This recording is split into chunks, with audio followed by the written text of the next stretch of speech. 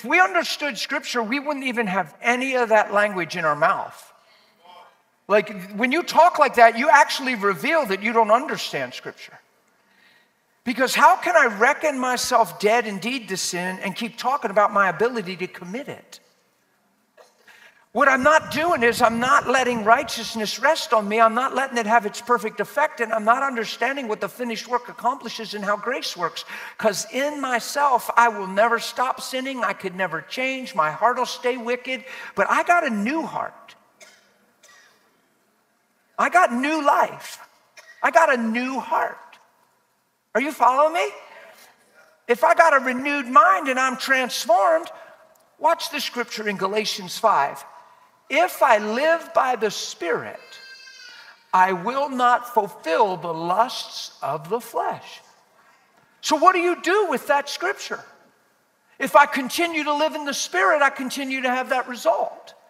But Christians don't believe that because our own life testimony proves otherwise, and we think that it's humble to always talk about our ability to sin instead of deceived.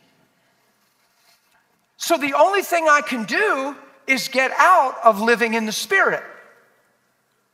Take something personal, not renew my mind, not spend intimate personal time and get exchanges with God and put off and put on.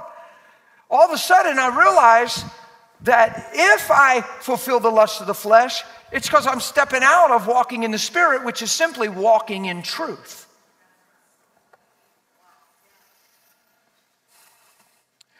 People don't talk about this stuff. I've never heard a preacher even talk about this. I have one friend that talked about this boldly one time. In fact, I was just with him and I said, nobody talked about this. He said, oh, I did. I talked about it boldly. And he brought it up on the internet. I watched it on YouTube. I said, you did talk about it. I said, bravo. Old Testament, Garden of Eden times. You got Cain, you got Abel, you got sacrifices, you got a brother that's disgruntled. You got God coming to that brother saying, why is your countenance fallen? Why are you looking like you're looking? Why are you acting like you're acting? God knows what's coming down, right? He's trying to intercept him. This is what he said to Cain. Cain, Old Testament. No cross, no Jesus, no person of Holy Spirit living inside of him. He said this to Cain, and there's no way around it. He said, it's just sin. It's crouching at your doorstep, and its desire is for you, and you should master over it. Nobody preaches that. That's God talking. Nobody preaches that. We just preach our experience, and we all say, well, we got this dual nature. Well, I don't know about you, but I have a new heart. The night I got saved, I didn't like my wife. We were getting divorced, and I was celebrating. I had my eyes on a girl 8 years younger, and I'd have made some bad mistakes if God didn't intervene. And I wasn't even thinking about my wife. I didn't go to God because I was broken because my marriage was over. God came to me. And on the night I got saved, if you'd asked me about my wife, I would have told you all the things that I had hang-ups about my wife and all the excuses and all the judgments towards her.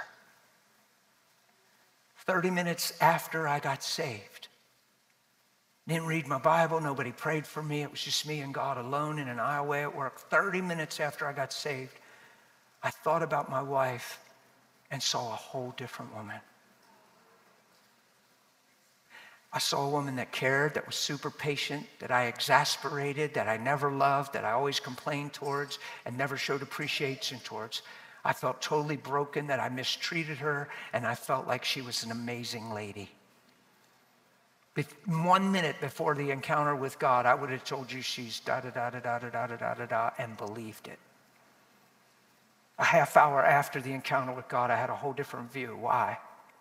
Love came into me. I was changed on the inside. His life came in, started looking through my eyeballs. You know what was good? I didn't pray to go to heaven. Nothing about the encounter had anything to do with what I was getting from God. Everything about the encounter had to do with me never living another day, the wretch that I saw I was, the self-centered bum that I saw I was, and living everything he created me to be. That was my goal. The reason I went to God wasn't that in case I died, I made heaven. It was while I lived that I live for purpose and walk in truth. And because that's my motive, that's what I've gone after all this time. Am I going to live forever? I believe it. I'm one with the Eternal One, and nobody can snatch me from his hand. Sounds like a given. Do I appreciate it? Yeah, but I'll tell you what I really appreciate, knowing him. Because knowing him is the transformation of your life. Knowing about him convicts you. Knowing him changes you. Most people stop with knowing about him and they pursue scriptural knowledge. And then they become puffed up and right.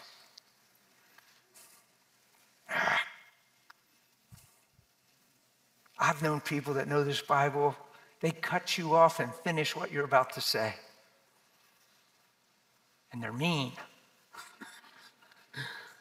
And nobody even wants to be around them, and they use the Bible like a baseball bat.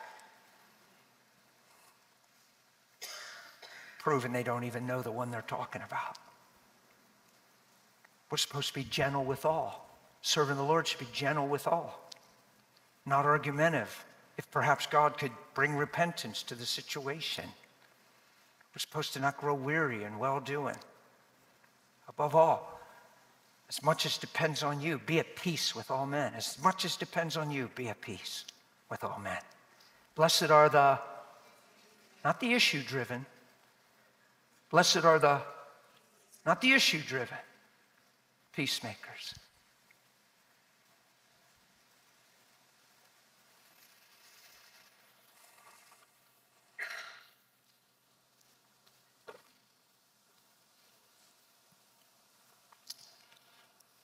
Let's go.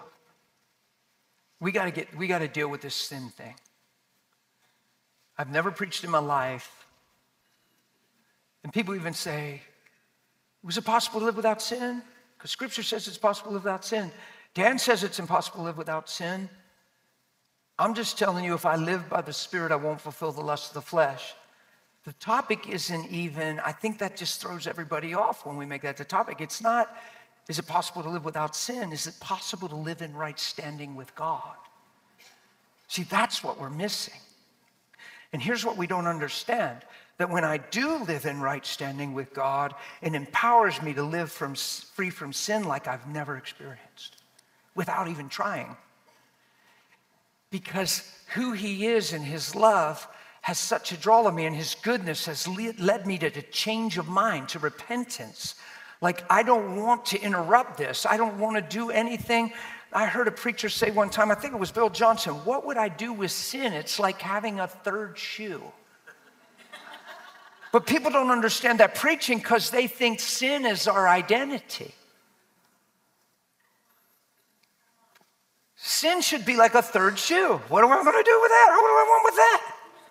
See, there's things that were in my heart that I couldn't get out of my heart, that when I got saved, I couldn't even remember they were in my heart. Like I couldn't even relate to the fact that they were in my heart because I changed. Are you with me? I heard a man one time, he said, you know, I used to drink and curse like a sailor and drink and run around and party. He said, man, when I got saved,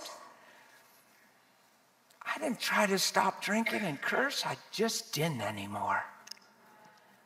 And I went, oh, I like that because I get that. My coworkers used to freak out about that. They said, you don't even swear anymore. I'm like, did you notice I don't catch myself or cut myself off or try not to? It's just not in me. And I took the whole lunchtime to tell my coworkers what new life in Christ was. And they were like, whoa, we shouldn't ask this question. No, they got touched. I had so much fun at work. I used to hate going to work. You know the old story, Dr. Jekyll, Mr. Hyde? Well, I used to be Hyde in my life. And then when I'd go to work, I was worse than Hyde. So I wasn't ever Jekyll and Hyde. I was Hyde and Hyde. I was Hyde and a worse Hyde. Because I'd go to work and I'd get even worse because I hated it, grindstone, didn't want to be there, My whole life going to have to work and do this job and throw cases just to make a living. And I'm just like a lot of people, grumbly and mean and angry and frustrated and feeling like the company owes me because I showed up. It was so bad. Once I got saved, appreciated my job, honored the people at my job, wanted to do my work unto God, and I couldn't wait to get to work. I went from resenting work to couldn't wait to get to work because I realized my whole life is a living epistle, and I'm here to be an example and represent something I say I believe. I know tons of Christians that resent work. They don't have a revelation that their work field is their mission field, that they're missionaries and they don't even realize it. Their work is where they should be sowing seeds because they spend so much time there. Their attitude matters. You say, well, I blew it. You only blew it if you don't find change. And if you find change and you start living different, they'll throw up the way you've lived in your face for the first however long. But in time, they'll forget how you live because how you're living's right in front of them. Like your testimony in your life is huge. Like what you manifest, what you portray, what people see when they see you, people that get to hang around you for a long time, and then they say, what do you think of so-and-so? I mean, there's something without us trying so hard and always preaching or handing out a tract or evangelism that they should see about us that's attractive in the sense that their heart's convicted. My one coworker said when I was 4 days saved, 4 days. Like what can you do in 4 days? I didn't even mention Jesus. Then they sent a guy in the bathroom and said, everybody stayed away from the wash sink. If you ever worked in a warehouse, you can't get into the wash sink when it's quitting time. And you're trying to get to the time clock and people are bumping the time and they're in there before they should be and everybody's trying to get out of there. I go into the washroom and the whole bathroom's empty. It's quitting time. There's no one. I'm like, what in the world? I checked my time and I went, no, it's quitting time. I scrubbed up, the door opens, the guy comes in, he walks to the 2 stalls and he goes like this. Make sure there's no feet. I'm like, what are you looking for feet for? He crosses the sink from me and he says, hey, so tell me what's going on. What's going on with your life? What happened to you? I said, what are you talking about? Oh, come on. You're so different. It's all everybody's talking about. Something happened to you, man. And they sent me in here. No, my coworkers. 4 days saved. I didn't mention Jesus. I didn't hand out a tract.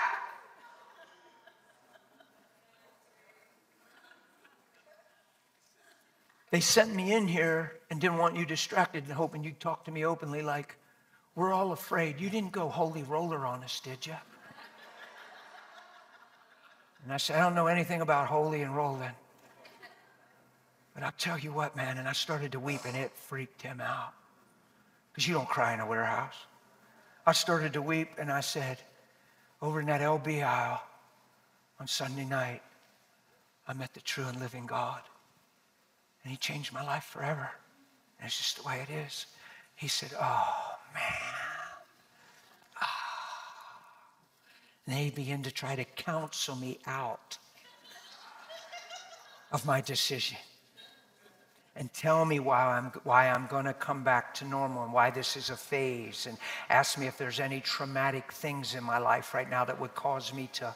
Because he said, my dad taught me my whole life that the only reason people go to God is because they're too weak to live.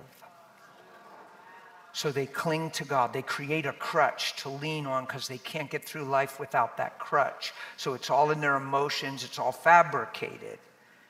And he said, my dad taught me that from little up until he was dying of cancer. And I went in to see him, and there was a Bible on his nightstand. He had been reading it, and I was so mad at him. I grabbed it and said, what are you doing, Dad? You taught me my whole life none of this is real, and now you're going to wimp out because you're afraid of dying? That's rubbish. And he said, I threw the Bible in the garbage. That's how this guy's living. That's what he did to his daddy, who when you're facing death, you change some things, you start searching. So that's the guy I'm talking to. And I said, no. I said, honestly, he bore witness to my heart. He's real. My spirit's bearing witness, or his spirit to my spirit. He's in me and I'm his. And I'm just telling you, my life's never going to be the same. And I said, and I said, why are you trying? Tell me one thing negative that you've seen in the 4 days that caused you to come in here. He said, well, it's not that it's negative. He said, well, for me, he said, you're so polite, it makes me sick. Because he just assumed me curse, because then he doesn't stand out. So if I blend in, we're all the same. You know what I did when I got saved? I knew I ate a lot of stuff. I worked in a food warehouse. Like if the power went out in a storm, we all ran to the seafood section. I'd crack a can of crab meat and never ate a can of crab meat so fast in my life I didn't even chew it. Just like, why? It's not that I didn't have money to go buy crab meat. It's dark, power out. We knew how to make it to the seafood section in the dark. And then you eat the can of crab and the power comes on and you're all standing there and everybody's got crab meat on their fingers and there's 4 cans open and we all stink. Like you can't even wash crab off. And then the boss is like, was anybody in the crab? No.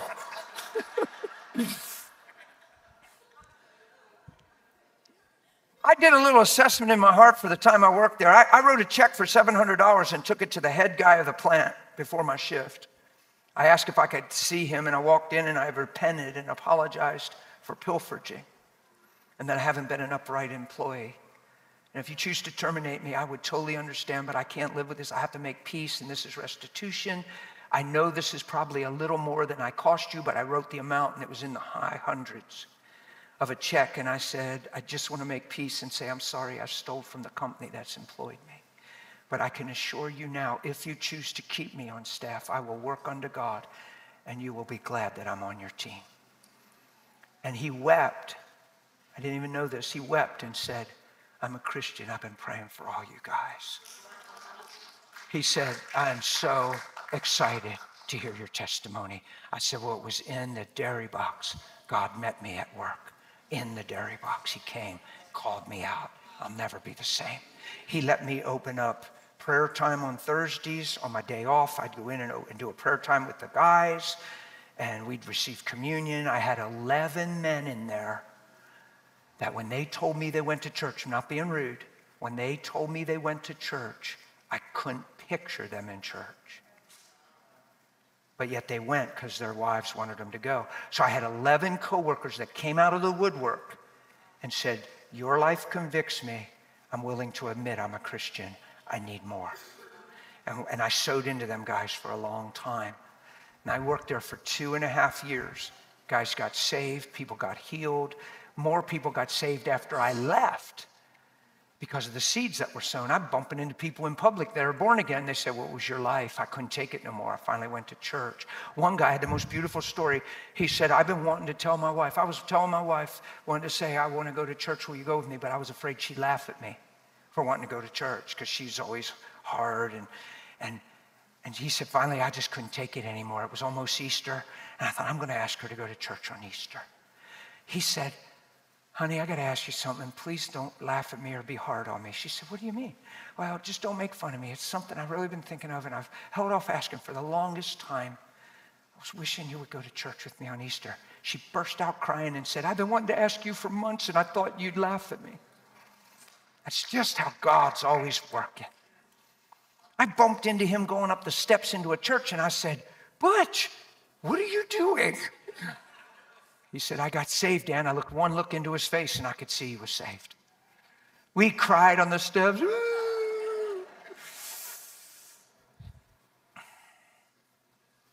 Guys, none of this is happening because I'm trying to evangelize. None of this is happening because I'm under pressure to let the world know what I'm supposed to let them know. It's happening because I don't see myself as a sinner, and I'm not trying not to sin. I've put on righteousness, and I have access to God, and he has access to me, and we're actually in fellowship and communion. Those little words that I heard last night, remember just a little glimpse of what's available. Happens to me all the time. Why? I'm one with his heart. I'm one with him.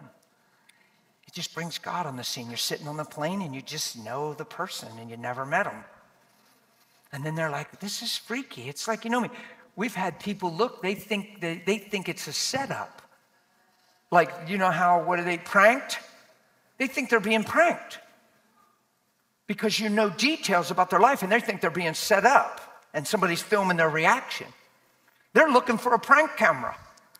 I've seen that a handful of times. I'm like, no, this ain't no prank. Why is this stuff possible? And why am I telling you this? Because this is what we are created to live like. Because he said, follow me, and the things I do, you'll do in greater things. But the sin thing gets in the way.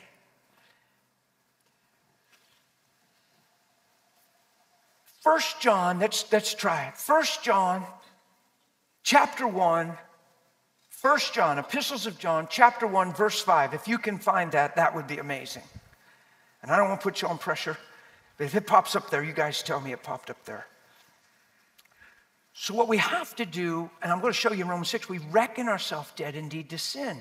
1 Peter 2 says, he bore your sin and my sin in his body on a tree. Why?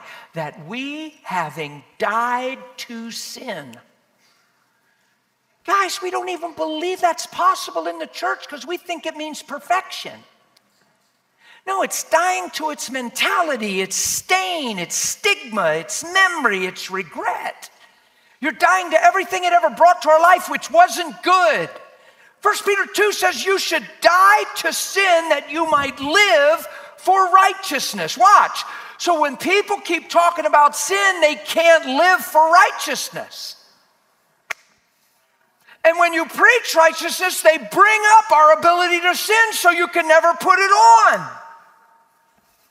Do you see the paradox? But Scripture says the reason he bore your sin, Tiffany, and my sin is so that we on the tree, in his body on a tree, is so that you and me could die to sin. He's not just talking about the act, he's talking about the identity, the memory, the yucky, anything that has to do with it. We could die to it, that we, you and I, might live right in the sight of God.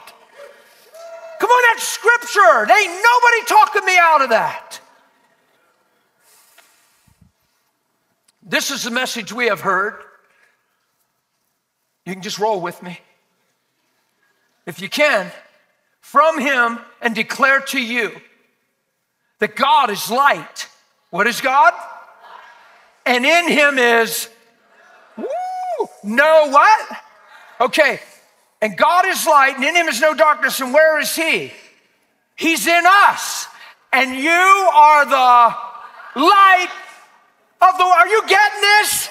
So if you were the enemy, wouldn't you confuse all this and our identity and get us tricked into doing all this stuff for God and never putting on what he paid for and who he sees us to be?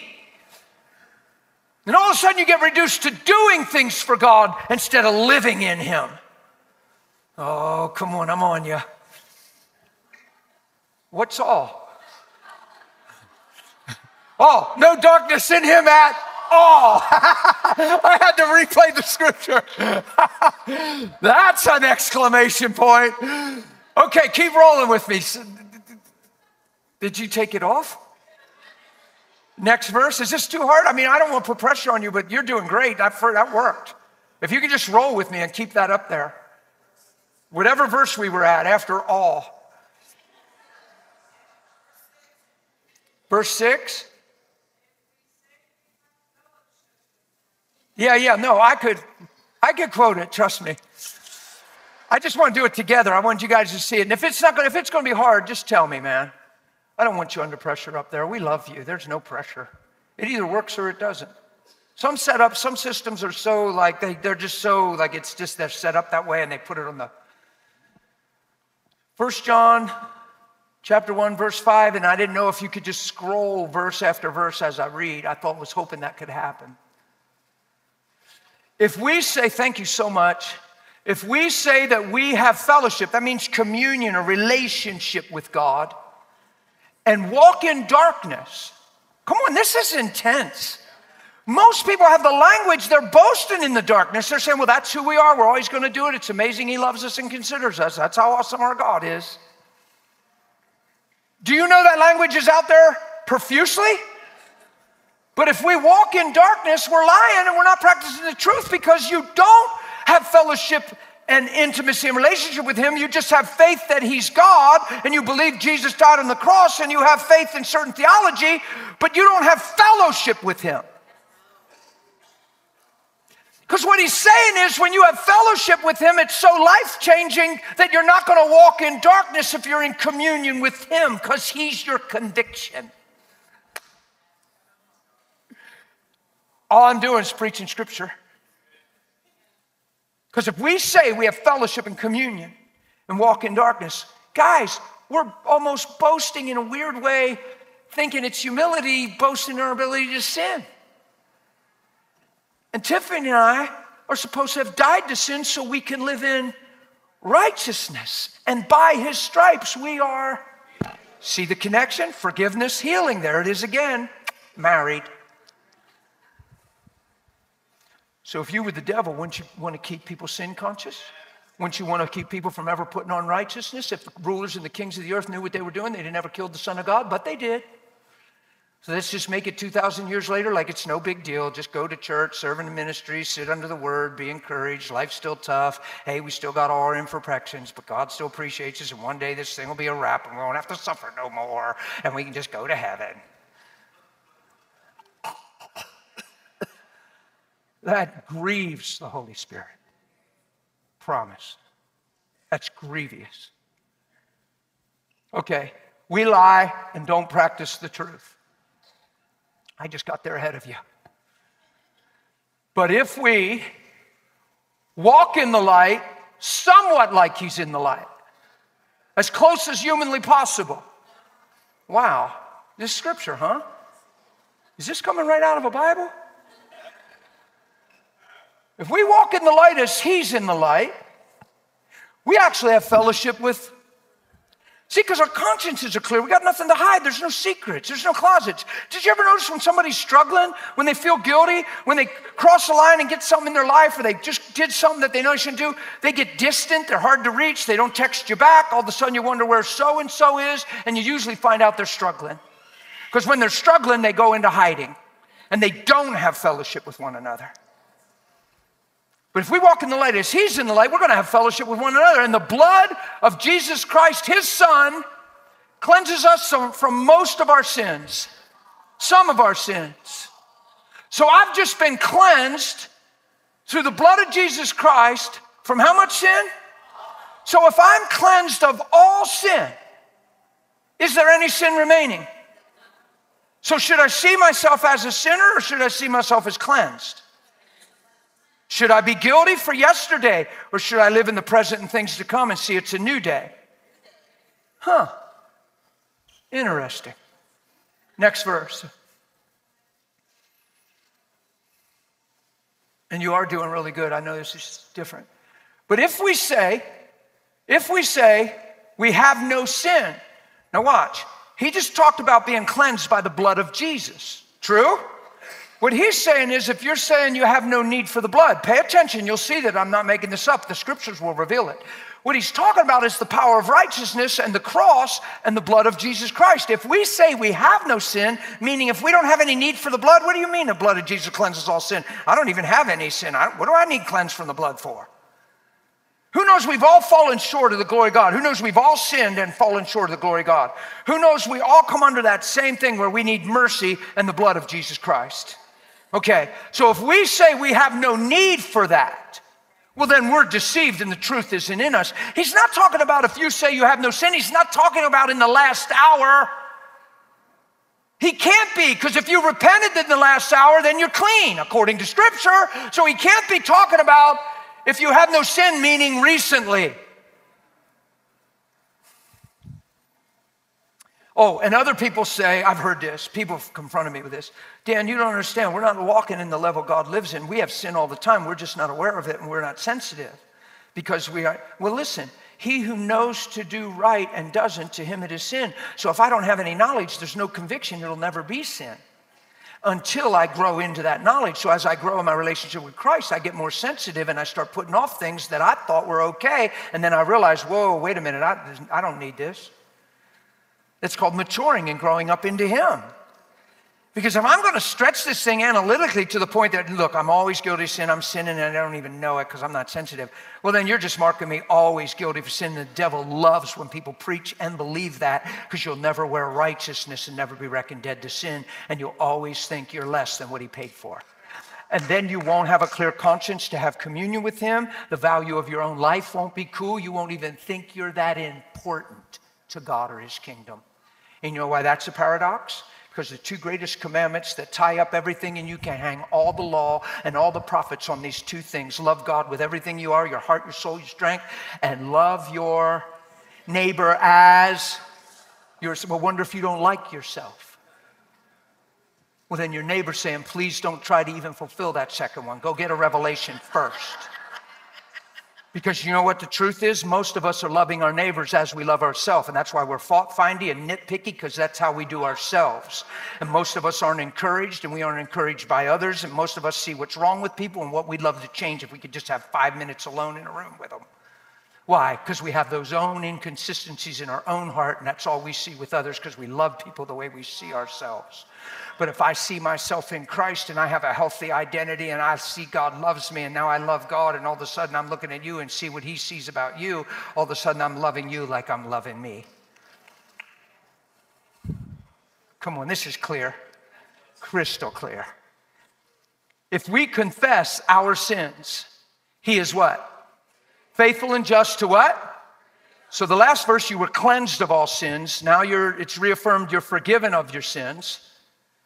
And to cleanse, here we're getting cleansed again.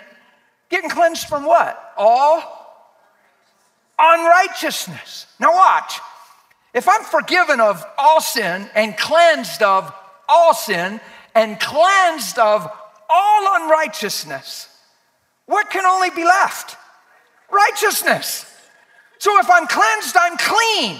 If I'm not unrighteous, I'm righteous. Do you see the power of the blood and the gospel and the purpose of the cross? And then we, with our theological genius, judging ourselves by our own experiences, mess this whole beautiful thing up with a bunch of language that should never be on our lips. I'm going to prove it. No, I'm going to prove it. If we say that we have not sinned, okay, so back in verse 6, if we say we have no sin, what he's saying is we have no need for the blood. Clarifies it in verse 8, if we say we have not sinned. What do you mean? I don't sin. I'm a good person. I rake my neighbor's leaves and I don't cause trouble. Do you know how people talk like that? I'm a good person. I haven't sinned. If we say we have no need for the blood, we have not sinned, when all have fallen short of the glory of God because they've all sinned, well, then we're making him a liar. And his word isn't even in us. My little children, these things I write to you so that you may not sin. Paul or John, you heretic. John, how can you go there?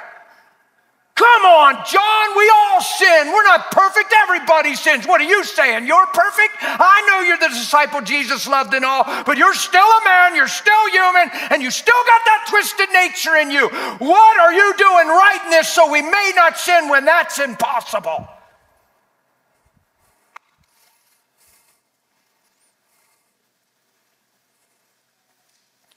He's talking about nature. He's talking about willfulness. He's talking about identity.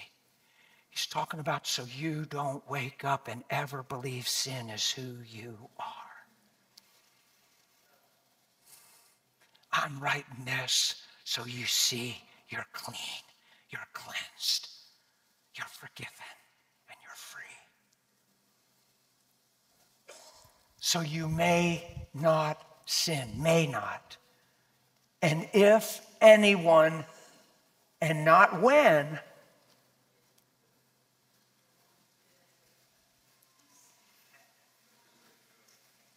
and if anyone sins, don't throw in the towel. It's not the end of the world. Don't get condemned because your heart's sincere. You didn't find a way to sin and get away with it. See, that's what that other language does. It empowers people to keep living the same and feel like it's what we have to do because it's who we are. And then they can never put on Christ. then you might as well preach the gifts are all gone. There's no movement of the Holy Spirit and healing's not for today. Where does it end?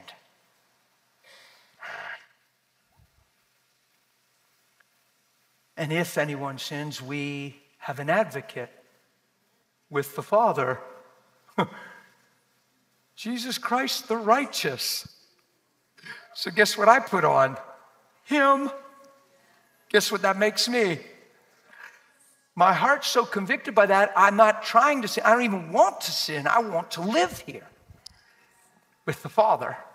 And he himself is the propitiation or the mercy seat or the mercy for our sins. And watch this. And not for ours only. And this is where people make a mistake and say everybody's going to heaven, everybody's saved. No, you have to repent. You have to change your mind. You have to get transferred. You have to get new life from the inside of you. You have to repent. Watch. Not ours only, but also for the whole world. This is why an unbeliever can be healed on the streets because of that mercy triumphing over judgment. Are you with me? Oh, it's so clear. It's all in your Bible. Oh man, I got time for now. Hebrews 10. Can I stretch you? It's good I can't see your faces. So good I can't see your faces. Hebrews 10, verse 1. Can we just go to Hebrews 10 quick? Can we do the same thing and scroll like that? That would be incredible if we can do that. So, are you guys getting some out of this? Did you see that? I read that in context. Because most preachers will pull that out of context. Well, if we say we have no sin, we're deceived. We make him a liar, we're deceived. Truth isn't in us. And they pull scripture out of context instead of read it in text for what it's actually saying. Because in verse 1, he said, little children, I'm writing this to you. He didn't say sinners by nature. He said little children, family of God, God's kids. I'm writing this to you so you may not sin. What he's saying is so that the power of righteousness could rest on you and you understand you're cleansed, you put on a new identity and it actually empowers you to live different. He's not even talking perfection. He's talking about not being overcome by the flesh and actually living by the Spirit so you don't fulfill the lusts of the flesh. You know what 2 Peter 1 says? You have exceedingly great and precious promises by which through them you partake of his divine nature. Having escaped out of darkness into the light, having escaped the corruption that's in the world through lust. Look up the word, self-centered, unsatisfiable desire. I've died to myself. I've denied myself. I've loved not my life unto death. I've lost my life to find my life. I've come out of darkness into the light. I've received the divine nature and I've escaped the corruption that used to own me, living for me. It's scriptural.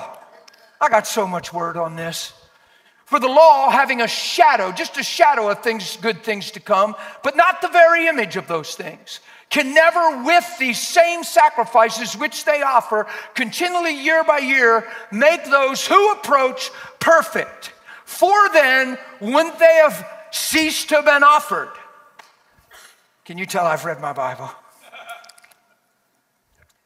What he's talking about is in the old days when they'd go once a year and the priest would go into the temple and then they'd go behind the curtain to the Holy of Holies and they'd take blood in there, but it was blood of bulls and stuff and not the blood of Jesus. So it says this thing was just a shadow of the good thing to come.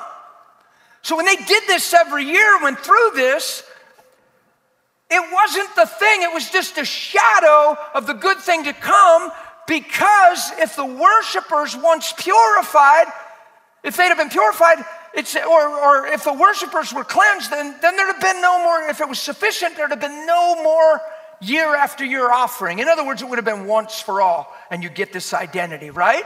So watch, back up a second. Wouldn't it have ceased being offered?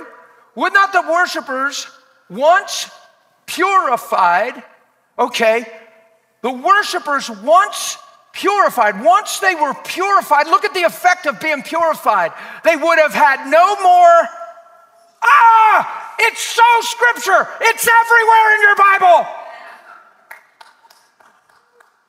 And leaders and teachers and scholars plaque after plaque after plaque. Fight this tooth and nail to keep you sin conscious and call it humility.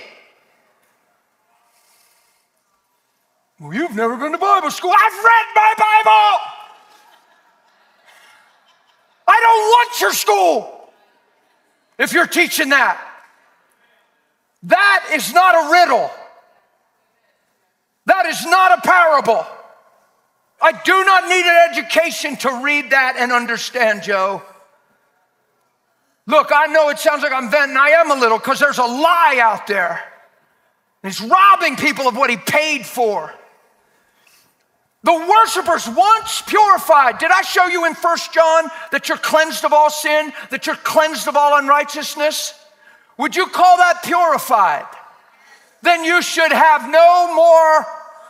That's a goal of the gospel. A goal of the cross is to take the consciousness of sin, the identity of sin, off of the believer so he can actually wear what God made for him, a robe called righteous. And that become who he is, his identity. And if he believes he's righteous, he'll produce the fruit of righteousness. And you know them by their fruit. We're trees of righteousness, the planting of the Lord, that he might be glorified. Why? Because the fruit of righteousness is any manifestation of who he is, his nature, and his person. So righteousness empowers me to manifest him, which is the fruit of righteousness. If you don't believe you're that righteous tree, you'll try to produce the fruit. And you'll be sure you're failing, or you'll try to sell your fruit instead of bear it so people can pick it. Yeah, ooh, I'm preaching in this church. The worshipers once purified, the goal, what would they have? No more consciousness of sin. Yeah, but we're always going to sin and nobody's perfect. And why are you even bothering preaching that, brother? Because everybody's sinning, and you probably sinned already this morning. And if you say you didn't, you're a liar. People talk like that in leadership. If they're talking like that, it's because they're living like that. And they have no conviction to change except to confront your preaching because it would challenge their life. Come on, if you're preaching that, it's because you're living it. Yeah. Well, brother, everybody has their stuff. So what's your stuff? Like, I had a pastor, I left his church first night. He invited me in. Maybe he didn't know what was coming. He's taking me back to his house, and he's quiet. And I said, are you okay? I didn't go too long or anything. No, it's just some of the things you said I'm struggling with. I said, okay, well, let's talk about it. Well, you can't go around saying you don't have any closets. And there's always things in people's lives that people don't know. Everybody has secrets. I said, wow, you're concerning me, pastor. Pastoring people with secrets, that means you have secrets. What's your secret? And it was pornography. But the reason he couldn't hear the word is because he believed in his heart everybody has their secret stuff.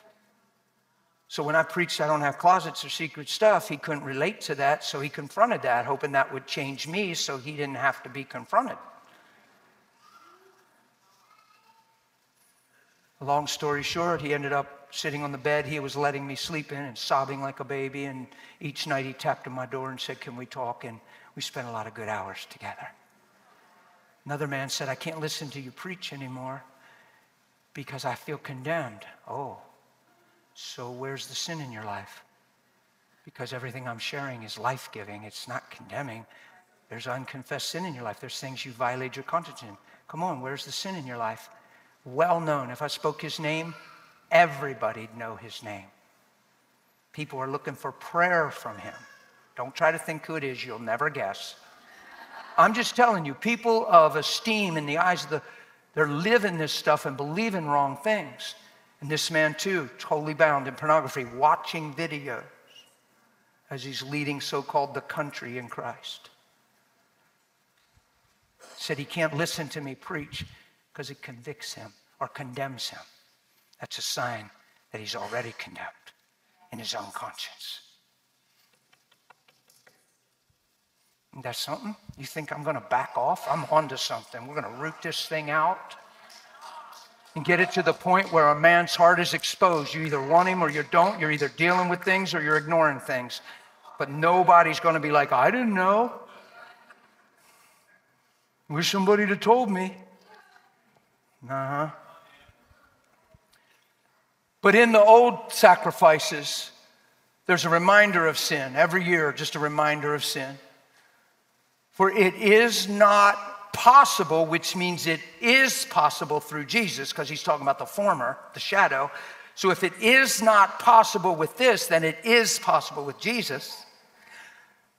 It's not possible that the blood of bulls and goats could take away sin, but Jesus was announced the Lamb of God who, oh, it's so scriptural. Therefore, when he came into the world, he said, sacrifice and offering you did not desire, but a body you've prepared for me. He came as a man. In burnt offerings and sacrifices for sin, you had no pleasure in them. Then I said, behold, I have come. In the volume of this book, it is written of me to do your will, O God. Previously saying, sacrifice and offering, burnt offerings and offerings for sin, you did not desire nor had pleasure in them, which are all offered according to the law. Then he said, behold, I have come to do your will, O God. He takes away the first and establishes the second. Y'all getting this? By this will, the second. Oh my goodness, back up a minute. By this will, the second one, we have been sanctified, set apart with a holy calling through the offering of the body of Jesus Christ once for all. And every priest is still standing, ministering and daily offering repeatedly these things, and it can never take away sins. But this man, but this man. Do you see why we do this? But this man, after he had offered one sacrifice for sins forever, woo! Sounds like I better put it on and never take it off. One sacrifice forever, sat down at the right hand of God, and from that time waiting till all his enemies are made his footstool. For by one offering he has perfected forever. When nobody's perfect, he has perfected. When nobody's perfect, he has perfected forever those who are being set apart. You know the truth? Not a lot of Christians are thinking about being set apart. They're thinking about going to heaven and going to church. He's talking about being set apart in the world, not of the world, and transformed by the renewing of your mind and walking in the light as he's walking in the light. Do you hear there's a different message coming from him than the average mentality of the preachers and the people that are attending church?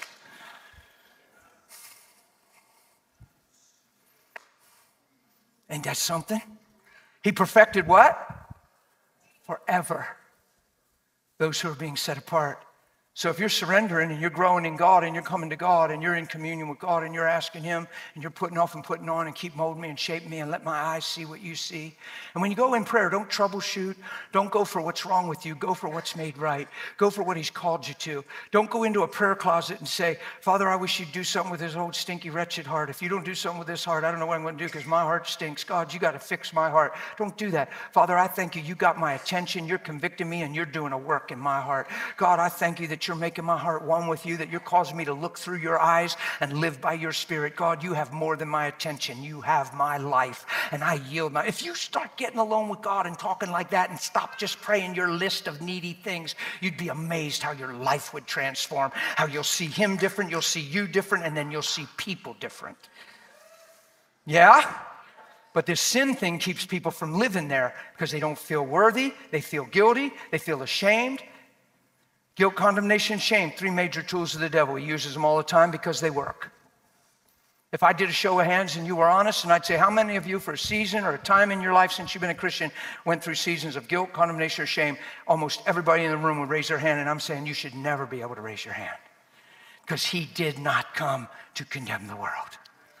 It's never his arena. He doesn't work in that field, and he doesn't subcontract the devil to use those tools.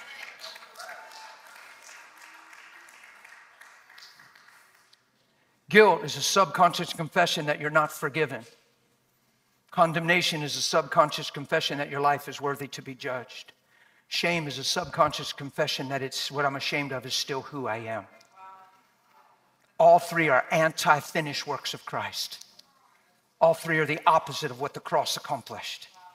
Guilt, condemnation, shame should never, ever be in a Christian. True, sincere conviction, running to him, putting on Christ, repentance, putting off, putting on is where we live. It's not guilt. Regret is the world's way of handling things, and the Bible in 2 Corinthians 7 said it leads to death. Regret leads to death. But godly sorrow leads to the change of heart and life. Understanding and looking through the kingdom, not just you. Why'd I have to go there? Man, if I'd have just turned left. Why? If I'd have just turned left, it would have never happened. That's regret, produces death. There's no freedom there. Come on, I'm giving you examples. I got 31 minutes. Am I showing you good scriptures? Can we do Romans 6 and just put the cherry on the top and just go home excited? Like, I'm excited. I mean, I got born again 3 times. I got 3 baptisms coming.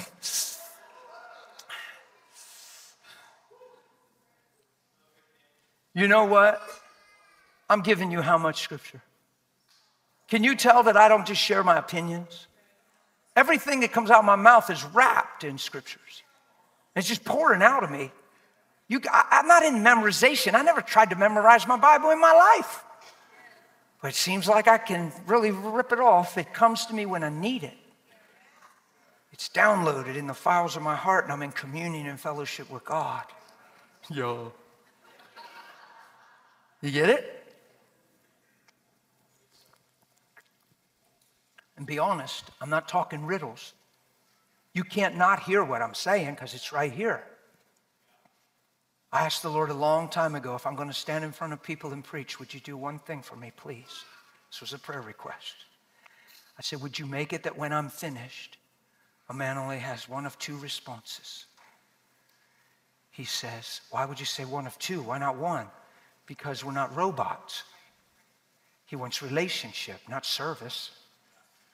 He wants friends, not slaves. One of 2. That Tiffany would sit there and say, wow, I hear what he's saying and I want it. Or wow, I hear what he's saying, I'm just not there and I don't really want it. But that she would never leave and go, what's he trying to say? And I don't believe anybody's leaving here going, what's he trying to say? It locates your heart. It locates your want to. It locates if all you want to do is argue or if you really want to listen and consider the word. Because I didn't give you my opinion one time today.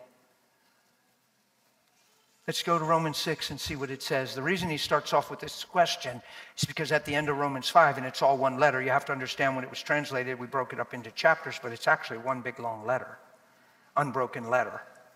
So what he said was, where sin abounded, grace abounded much more. In the end of 5, right? Who knows that we quote that, and that's a cool thing. Where sin abounded, God didn't cut you off. Grace came all the greater, not to accommodate sin or to wink at sin or make light of sin, but to actually crush it and get you out of it, right? So grace came greater. God's ability came greater. Where sin was abounding, grace came greater. So Paul says, what shall we say then? Shall we continue in sin that grace may abound? Question mark. Certainly not. Emphatic. Certainly not. Now watch, this is what most people have never been taught because they prayed a prayer to go to heaven and they're Christians for well-being and they actually don't even realize that they're Christians for their own sake, not him. That's why there's discouraged Christians everywhere. Certainly not. How shall we who... See, I don't know many people that even understand that can tell me they died to sin because everybody keeps saying, but we always sin. We're never perfect. Everybody sins. Well, what are you saying, Dan? You don't sin, you're perfect? You're freaking me out. No, you're not even listening to Scripture. I'm talking about identity. I'm not even talking about the act of sin. I'm talking about just identity, identifying with sin. How shall we who what? Died to sin. Well, not only did nobody tell us maybe that we could die to sin, that it was even possible. But Scripture says it. You can go to your whole life, you can go to church and nobody will teach you this. And I'm not saying here, I'm saying just church. How shall we who died to sin live any longer in its practice? Is what that means. Wow. Or do you not know? No, some of us don't know. That's why we teach. Do you not know that as many of you as were baptized into Christ were baptized into his death? Oh, I was right. Therefore, we were buried with him through baptism into death. So there's twice he said we're buried into his death. What's that mean? You'll see in a minute. That just as Christ was raised, so it's not just about dying, it's about raising from the dead by the glory of the Father, even so we should walk in the newness of life. Woo! So it sounds like there's no living unless there's dying. So I better understand that when I come to Christ, I'm denying myself and dying to the identity, stained memory, and whatever of sin, and putting that off, and I'm putting him on. I'm dying to sin, because how can we who died to sin live in it any longer? Do you understand that when you leave on its identity, it permits its actions? So now we have to come up with a theology that compensates for that and paints a picture of grace and mercy in a way that God winks at it and understands our dilemma. Thank God he still loves us and forgives us, and we're still going to go to heaven. That is not relationship with God. That is misdefining him and doing yourself grave injustice. We have newness of life, people. Not forgiveness of life, newness of life. I mean, we are forgiven, but you have new life, not just forgiven life. For if we have been united together in the likeness of his death, that's the third time he said that in 2 sentences, certainly we also shall be united in the likeness of his resurrection. Knowing this, second time you better know, that our old man was crucified with him. Not is being crucified, was crucified. When he died, I died. Why? That the body of sin might be done. Yeah, but brother, stop. We're always going to sin. Everybody sins. Nobody's perfect. What are you trying to say? You're perfect? You don't sin? Come on, we all sin. That's the language out there. It's a devil. It's misunderstanding Scripture. I'm telling you, it's demon-inspired. Because it's anti-finished work of Christ, and it's making you never put on righteousness, and that's what makes you reign. Yeah. Selah for sure. That the body of sin might be, well, that's impossible. Paul, why are you even writing this stuff, Paul? You should know better. Jesus teaches you himself. Hello?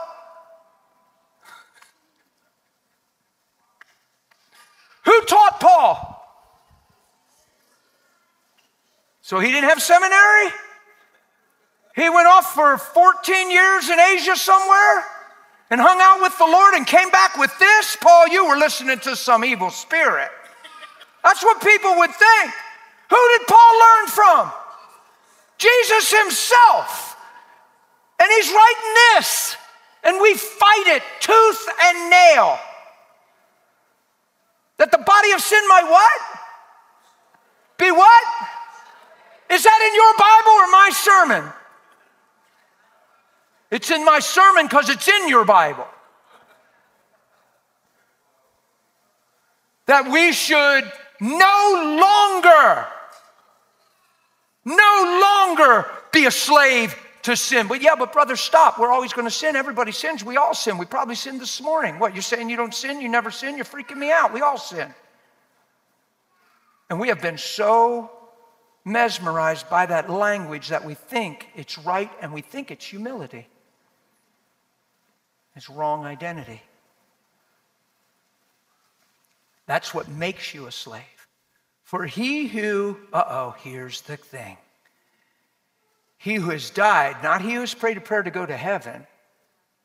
He who has died, now we're on to something.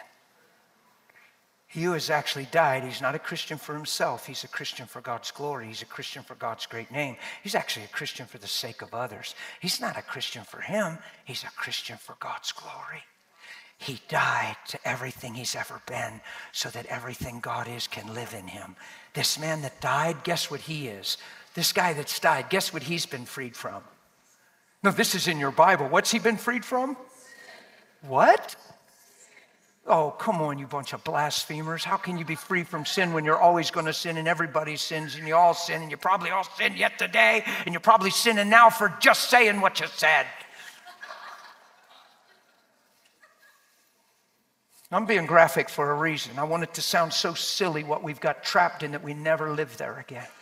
And if people choose to, fine, but make sure it's not you. He who has died has been what? Well, it's possible to be free from sin because we always commit it. Verse 8, now, if we died with Christ, we believe that we shall also live with him. See, most of the people that have this language don't even believe that. They don't believe in communion with God, life in the Holy Spirit. They don't believe anything's alive yet today. Think the last gifts fell off the earth when the last apostle died.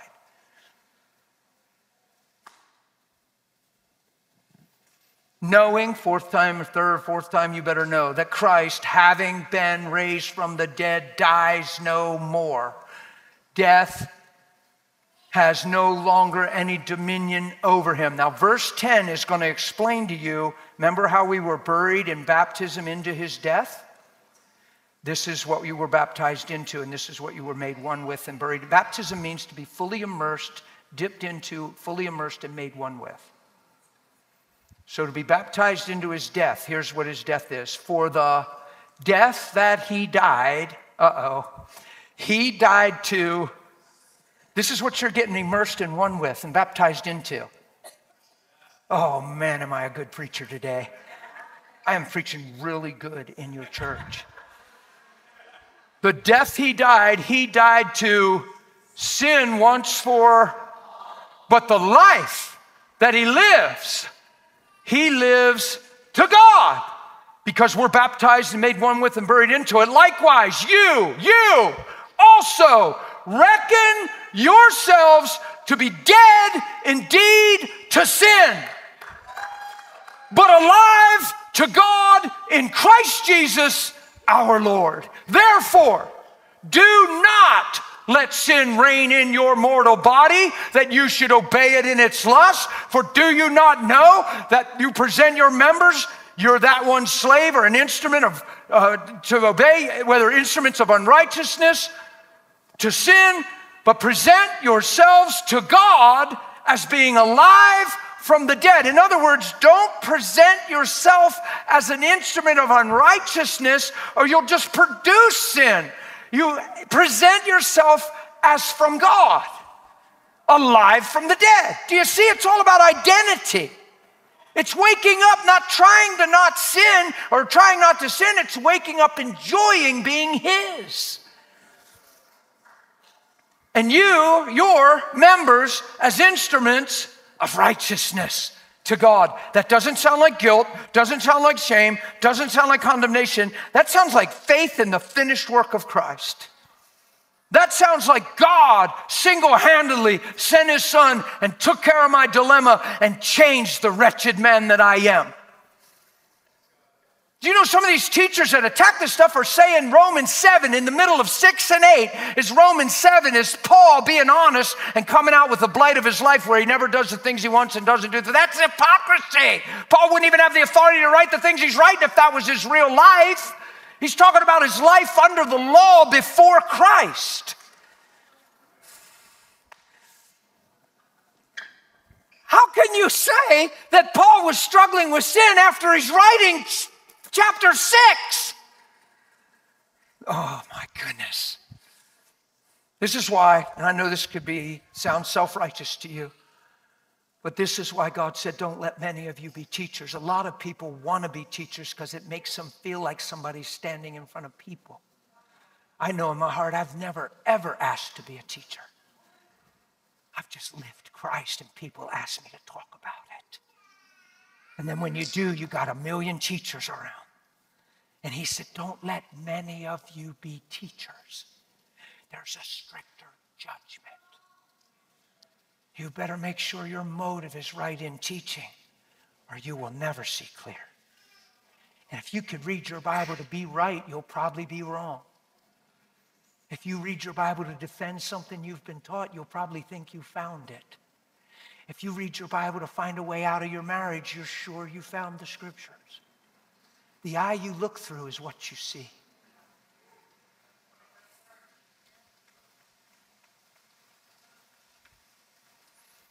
For sin shall have no dominion over you. Why? Because you're not under the law. You're under grace. So Paul goes right back to the beginning of the chapter. What then? Shall we just go ahead and sin? Just continue in its identity and its stain and its sting because we're under the grace and not the law? Certainly not. Do you not know that to whom you present yourself as a slave? Wouldn't you agree that when people say, well, we're always going to sin, nobody's perfect, everybody's going to sin, we got this dilemma until the day we die, we're always just going to have this part in us? Do you understand that you're submitting to that as your master? You're making yourself a slave to that identity and presenting yourself as a minister or a member of unrighteousness? And who you present yourself as a slave to, obey, you are that one slave whom you obey. So you will manifest what you believe. This is not hard. This is simple. Whether it's sin leading to death or obedience leading to righteousness. But God be thanked that though you were a slave of sin, though you were a slave to sin, you've obeyed from the heart this form of doctrine in which you've heard. Go ahead. And having been, oh my goodness, he's saying it again. He's so bold. And having been what? No, that sounds like heresy to me. Having been set free from sin, and you've become a slave. Now I looked up the word slave. You know what it means? Bound and chained to do one's will. So if you're a slave of sin, you're bound and chained to do the will of sin. But if you're a slave to God, you're bound and chained to do his will. If you're bound to righteousness and you're a slave to righteousness, you're bound and chained to do the will of righteousness. You've become a slave of righteousness. I speak in human terms. No, it's okay. I speak in human terms because of the weakness of your flesh. For just as you presented and used to see yourself, right, not this way, but a slave of uncleanness, and of lawlessness leading to what? More lawlessness, because the fruit and the tree thing. So when you saw yourself that way and presented yourself that way, it led to more that way. But now you present yourself as members of righteousness. For what? Holiness. For when you were a slave and bound and chained to do the will of sin, you were free in regard to righteousness. And what fruit, come on people, what fruit did you have when you were living that way? Of which things you are now ashamed, meaning you wish you never did them. For the end of those things is death. But now having been set free from sin and having become chained and bound to God to do his will, you have your fruit to holiness and the end, everlasting life. For the wages of sin is death, but the gift of God is eternal life through Jesus Christ our Lord. I don't know how it could get any clearer and how it could get any better. Don't you live another day buying into that thing out there. I gave you not just one or two sections of Scripture. I feel like I gave you the Bible. Like I gave you a whole lot of Scripture. And here's where we make the mistake. He's not even talking about the act of sin. He's talking about the identity. And when you let the identity change, you see the act will get affected by the identity change. And you won't see, you'll see that you're not at the mercy of sin like people speak. You're subject to grace and God's power and God's ability. Because righteousness produces its fruit. That's not something you worked for. That's not something you earned. That's not something you bit your lip to accomplish. That's something you see and believe. And righteousness produces its fruit. All fruit comes out of being. Holiness. It's not because you're trying to be holy. It's because you believe you've been made clean and your life starts to be clean. Your heart's clean. Your will and desires are clean. And all of a sudden you have this new thing in you called new life, a new creation. You get it? Don't ever relate to who you were and bring the old into the new. Unless you make the wineskin new, the new wine can never be contained in the old identity. It's all scriptural. I've given you way more than ample Scripture to be in fellowship with God and be in community. Know this, that when you have this relationship and you believe He loves you, when I pastored full-time, 90-some% of people I interviewed and asked questions never initiated the love of God or acknowledged His love for them on their own, apart from a corporate worship service or a song. Never just walking through their house. Father, thanks for loving me. Father, I so appreciate your love for me. Thank you that you value me and that you wash me clean. I'm so glad I'm yours. I found that 90-some% of Christians never talk like that to God, but most all of them did daily devotions and had an intellectual relationship through the knowledge of God's Word instead of an intimate relationship for a communion and a fellowship with God Himself. Just going in the bathroom, getting ready for work. Father, thank you for a new day, for life in you. Holy Spirit, I welcome you and appreciate you in me. You're my wisdom today. Man, thank you. You've turned my heart towards my coworkers. Man, I used to be angry at Fred, and now I have so much compassion. God, I believe you're doing an amazing work in Fred. And God, thank you for today, just full of grace and excitement and maybe even surprises, but all good in God. I am so excited to be alive in you. That sure beats. God, would you please help me get through the day? If you knew my schedule, right? You'd know it, right? And I mean, I don't even know how I'm going to make it to lunch if you don't intervene. God, you really need to pitch in here and help me today. And then we call that prayer. And that's just a self-centered whirlwind, and you'll never shine as a light. Most of our prayers are self-consumed, self-concerning, and it's just God getting us through instead of God empowering us to live Christ. You with me? Could you stand to your feet with me? I'm just going to pray over you as a house. So I got 9 minutes left and 50 seconds. It's because they gave me half a day. They gave me like half a day. He said, here, man, you can have all morning. Clock won't be your enemy. I just ask you to stand just to activate your heart and your body and get up. And who saw what the Bible's saying? Who saw what God's saying today? The greatest thing you can do is put on righteousness and see yourself apart from sin. We're not saying anybody's perfect, but we've been made perfect.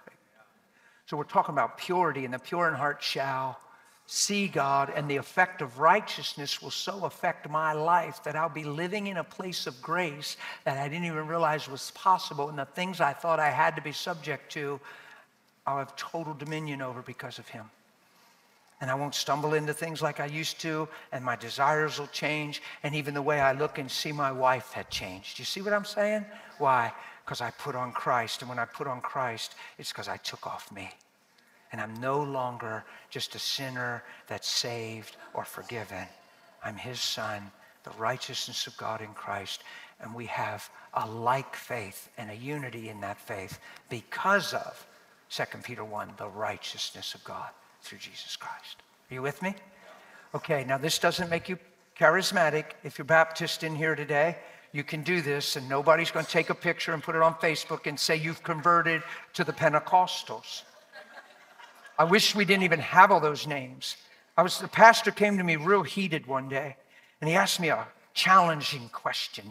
It was a challenge. He was challenging my belief, and he asked me, and I just answered him point blank and said, absolutely, yes, I believe that.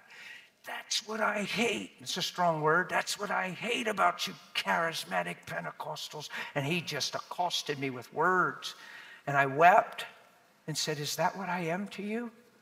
Charismatic and Pentecostal? I don't even know. That's what I am.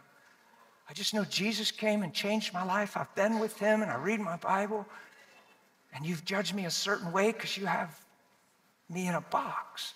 But you don't know me. You've never hung with me. You didn't even get a chance to hear my heart. You never saw my tears. You've never heard me pray. You've never saw me in my bedroom. God forbid you rob yourself of who I am and call me a charismatic and Pentecostal. I don't even know what that is. Yeah? Yeah. What I'm asking you to do, and you're not going to become an instant charismatic Pentecostal. Would you just lift your hands to heaven with me? It's just something David talked about, lifting holy hands. It's a sign of yielding, humility, surrender. Some people get intimate and say it's like a child saying, pick me up, Papa. But right now, I just want you to see it as a sign of just surrender, humility. Yes, Lord, I'm all in. I'm posturing myself towards you. I'm reaching holy hands towards you because you made them holy, right? Like, who can enter that holy place of God? He with clean hands and a pure heart. Like, his hands and heart are clean. So if the blood of Jesus wouldn't have done that, then how could we ever enter in? So just lift holy hands to him today. And from your heart, you thank him that you're clean. You thank him that you're absolutely forgiven of everything you've ever done. You thank him that he sees you worthy and righteous and holy in his sight. Come on, if you have low esteem, if you've had a bad identity yourself, you got to stop that. You didn't learn that from the cross. You learned that from past experience or the impression of others. But you sure didn't learn it from this message. So out of your heart, it might be good to just verbalize it and say, Father, thank you that you love me. Thank you that I'm clean, that you washed me, and you set me free. God, I thank you you're doing a work in my heart. You're doing a work that'll show up in my life. I'm not under pressure. I am so privileged to be yours. I'm not risking failing. I'm enjoying becoming. And if anything I see in my life after today is less than what you called me to, I will run to you and never from you. I trust you. You gave your life for me, Jesus. You gave your word to me. I'm going to live it and believe it. Help me understand it more. But with my hands raised, I'm saying, I'm yours. Have your way in me. Now, Holy Spirit, I ask you to mark every heart, bring these words to remembrance, and manifest Christ in our lives for the sake of the whole. In Jesus' name. Amen and amen. All right. Okay. You coming up? Woohoo! Thanks, guys, for your patience. Whoa. I don't even feel like I need to eat lunch. I just need to go process with the Lord the spiritual buffet I got to dine on all morning with Dan. Thank you so much. Well, friends, just a couple announcements. We're going to break for a couple hours, so please plan on being back a little before 2 o'clock. That's when our next sessions will begin. Also, we're asking that you please take your valuables. You may still save your seat, but this will not be a locked auditorium. So we just want to be mindful of your phones and purses, wallets, all that kind of stuff. But I would just boldly encourage you to let the Holy Spirit continue even over lunch. If you're going to lunch with somebody, just start processing and digesting what God is speaking to you and what that means for you. And I mean, be bold and courageous too. If you feel the Holy Spirit highlight someone to you that you can pray for, don't shrink back. Let's just go for it and have a testimony to share by the time this afternoon session gets kicked off. We love you so much. Thank you. We'll see you in a couple hours.